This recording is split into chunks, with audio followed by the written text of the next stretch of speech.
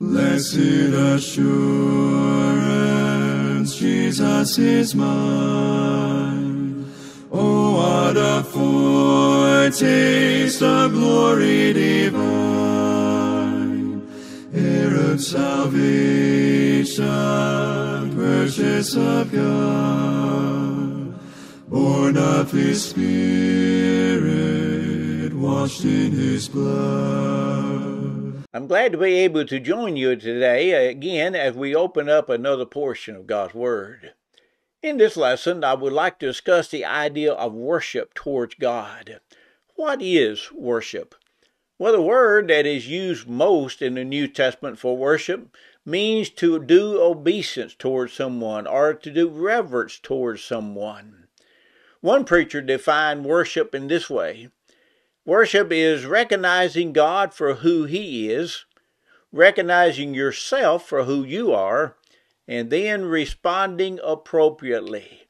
And I think that's a pretty good idea, or a pretty good definition of what worship is.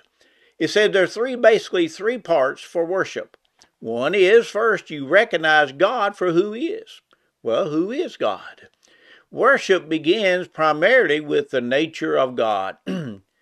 God, of course, is much different from man. In Psalm chapter 33, verses 4 and 5, notice how he describes the God of heaven. It said, "For the word of the Lord is right, and all His work is done in truth. He loves righteousness and justice. The earth is full of the goodness of the Lord." Here it says that God is right. He is without deception. God has no false actions or false words. Everything God does is righteous and is just, and His actions are governed by His loving kindness. The earth is full of the goodness of the Lord, the Bible says.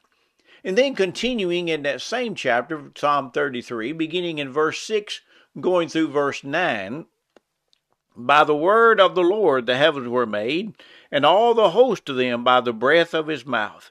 He gathers the waters of the sea together as a heap. He lays up the deep in storehouses. Let all the earth fear the Lord. Let all the inhabitants of the world stand in awe of Him. For He spoke, and it was done. He commanded, and it stood fast." The second reason why we should obey God and worship God, because God made the world. In verse 6 it said, "By the word of the Lord the heavens were made." And then again in verse 9, He spoke, and it was done.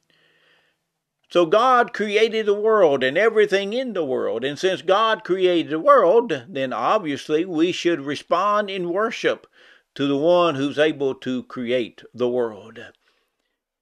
The Bible also presents God as the supreme sovereign, powerful, the Holy One of Israel. In Psalm 89, verse 18, for instance, Psalmist wrote, "For our shield belongs to the Lord, and our King to the Holy One of Israel." And then again, Isaiah 43 and verse 15, "I am the Lord your Holy One, the Creator of Israel, your King." As a matter of fact, Isaiah himself uses the word Holy One 29 times in reference to God. So the Old Testament particularly often talks about God as being the Holy One. And so when we come together in worship, we're not just coming together celebrating an idea about God or celebrating or praising some of His nature, but we're drawing into the presence of God Himself. But we should want to worship God because God is upright and righteous. He made the world, and He is the Holy One of Israel. That's who God is as presented in the Bible. But then we ask the question, who are we? Now, if you listen to most people in the world, you get the idea, that we are very good people. And we count ourselves goodness based on our own standard, which is not too high. Our standard basically is if you do several good things, then you're basically a good person. But that is not God's standard.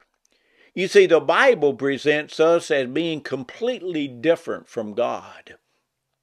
We are inadequate. We have nothing to give. We do not even deserve to approach God. For instance, Isaiah, the one who talks about God being the Holy One of Israel, also made this statement in Isaiah 6 and verse 5. Woe is me, for I am undone, because I am a man of unclean lips, and I dwell in the midst of a people of unclean lips. For my eyes have seen the King, the Lord of hosts. Notice Isaiah is talking about himself, but he says he's a man of unclean lips and lives among a people of unclean lips. In other words, we're sinful creatures. That's what Isaiah had to say about himself and the people of God. We are sinful creatures. Paul continues the same idea in Romans chapter 2, verses 10 through 12, quoting from the Old Testament when he says, as it is written, there is none righteous, no, not one. There is none who understands. There is none who seeks after God. They are all turned aside. They have together become unprofitable. There is none who does good, no, not one. Notice Paul said there is none who does good. Not even one person. Now that doesn't mean, of course, that we never do any good things. He is just simply saying no one does good all the time. We have all committed sin. We have all committed many things of unrighteousness. While God could be described as the Holy One, certainly those words could not describe man. So in worship we have a paradox. We have an unclean man coming into the presence of a holy God. That's what worship is. So we see when we come together in worship, we're not just celebrating or praising God. We as an unholy man are coming into the very presence of God himself. So then how can we come to God in worship? If God cannot have any fellowship with evil, and we are evil, then how can we worship God at all? Well, we cannot unless we've been cleansed by the blood of Christ. Through Christ, we can have our sins washed away, and then we become holy enough that we can come before God. But there is a connection between worship and living. You cannot separate the two. You see, God is not interested in one's worship if our very life is not a life of obedience to God. You see, when we live a life of moral rebellion, then God is not interested in our worship. And we see this in a couple of different places there in the Old Testament. For example, in Isaiah chapter 1, particularly beginning in verse 10, we find Isaiah talking about the people of Israel. And they were bringing their sacrifices and going through all the worship rituals that they were supposed to. But then in verse 13 it says, God says, bring no more futile sacrifices. Sacrifices were futile, that is, worthless or vain. He goes on to say that incense is an abomination to me. An abomination means something that makes him sick. In verse 14 of the same chapter, he continues, your new moons and your appointed feasts my soul hates. They are a trouble to me. I am weary of bearing them. In other words, God could no longer endure their sacred meetings. He was tired of their so-called worship. Why? Well, it's not because their worship was all wrong. Their worship might have been okay, but you see, the worship was not accompanied by a life of obedience. They were living lives of disobedience while at the same time coming to him, claiming to worship him. And God says, just forget it. I don't want any more. If you're not going to live a life of obedience to me, forget your worship. I don't want that either. In the days of Amos, we find the same problem regarding the people of Israel. In verses 21 and 22 of chapter 5, Amos says, I hate I despise your feast days, and I do not savor your sacred assemblies. Though you offer me burnt offerings and your grain offerings, I will not accept them, nor will I regard your fattened peace offerings. Here was God saying to the people of Israel, even though you're offering your sacrifices and your offerings, I will not accept them. I do not want them. He even said, I hate your feast days and your assemblies. Again, their sacrifice was right. Their worship was right. The problem was they did not live it. There was a disconnection between their worship and their manner of living.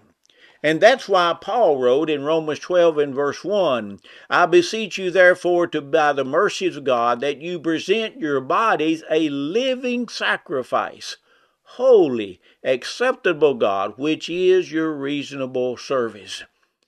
So Paul says when you come to God, your body should be a living sacrifice.